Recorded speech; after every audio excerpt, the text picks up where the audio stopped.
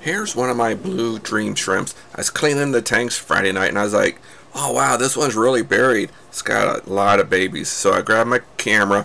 Oh yeah, watch this in 4K. I recorded this in 4K video and you can really see good underneath of this guy. Alright, we're going to pan and zoom here.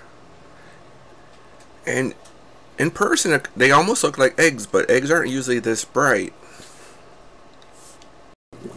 So I chased this shrimp around with the video camera, thinking I got to get some really good pictures of these eggs. And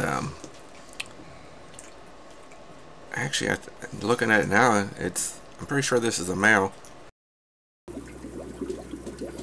Well, the shrimp came out of this tank.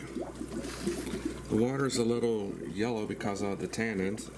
I do have some otter cones. We have Indian almond leaves. The KH is a little low. It's 2. The GH is 5. Temperature. Nice now. Temperature is 74. TDS is 150 or so. pH is 7.4 in this tank. Nitrites are 0. Ammonia is 0. There's snails. It's a sandy bottom. Live plants.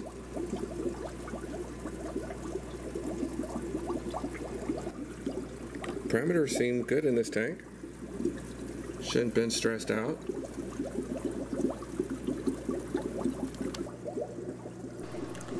So I started to get some really good close-ups, and I was like, oh, eggs aren't pointy like this guy. And I've seen this before, but only in photos. And then I knew it was a fungus or a parasite.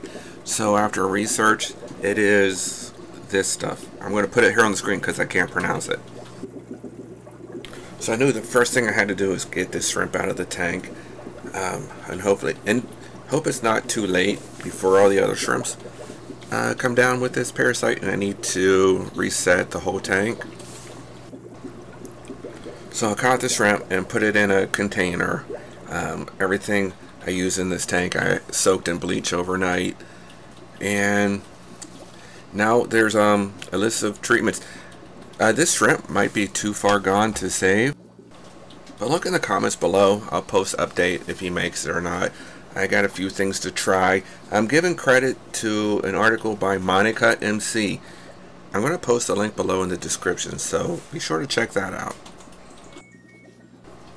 In this article there is a number of treatments. Number 1 is a tank blackout, and it's to cover your tank for 2 or 3 weeks. I'm not sure how that works. How does that help with the parasite? Post below. I'd be curious to see how that works and how does that help with the parasite. Next is aquarium salt, and I have some aquarium salt laying around. I can try that. Another thing is Paragard. I have some of that coming. It's by Seachem, and that's probably the route I'm going to go with that.